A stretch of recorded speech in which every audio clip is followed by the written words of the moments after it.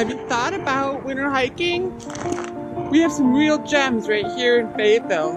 Great places to start your hiking, get out of the house, get some fresh air, and just feel better about yourself. So let's go.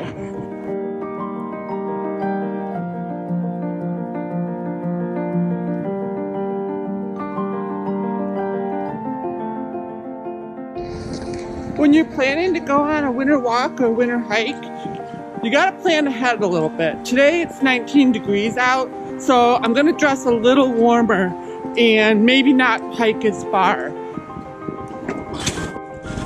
When you're at the Canal Landing in Fayetteville, take the opportunity to walk by the bathhouse and check out the little free library.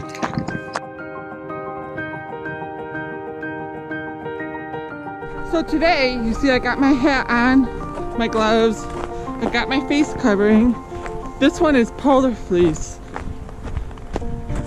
But more importantly, I got some good boots on and some warm socks.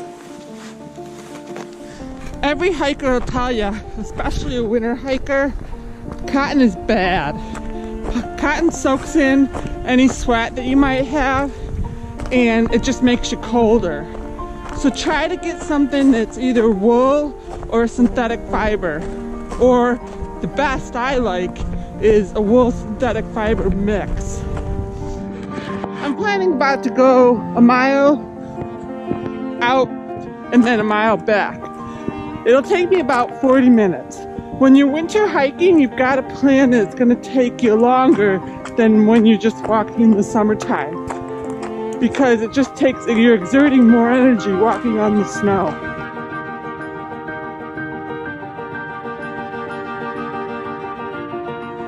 This part of the trail, in the summertime, you can use some of the stretching and working out equipment. Not too easy to access it in the wintertime. If you get a chance to find a pair of snowshoes to use, this is a good trail for that too. Just a short walk down to the end of the bridge and back, and you'll have a really good aerobic workout. Breathing the fresh air just makes everything feel so much better.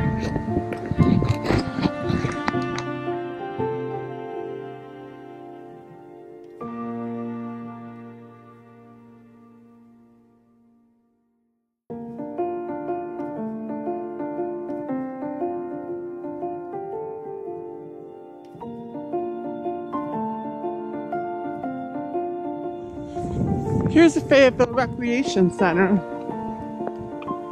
You can reach it by this bridge.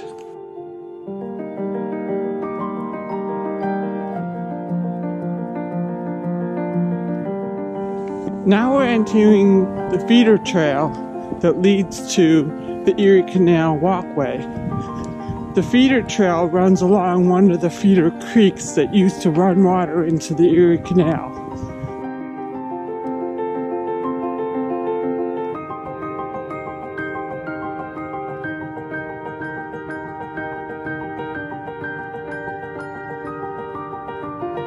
Proper trail etiquette says to always stay to the right. If you have to pass somebody, you should pass them on the left, just like driving a car.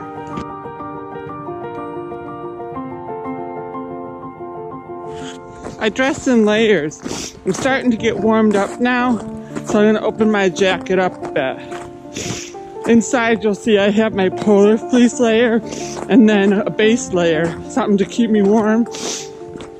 I want to let the hot air out, keep myself from sweating too bad. This trail is a multi-use trail. You can see it's been used by cross-country skiers, snowshoers, and walkers.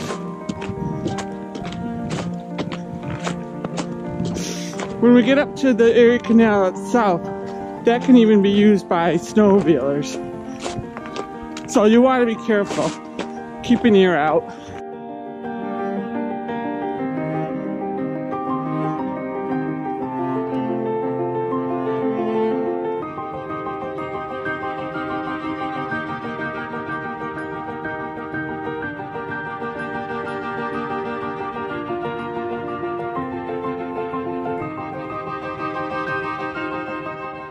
Here we are, the Erie Canal.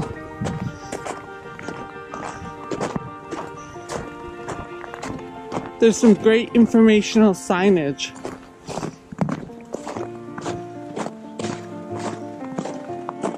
That you can check out, go online, and figure out how far you'd like to walk on the canal. These are the aqueducts. Up here a little way, there's some great information about the history of these stone structures.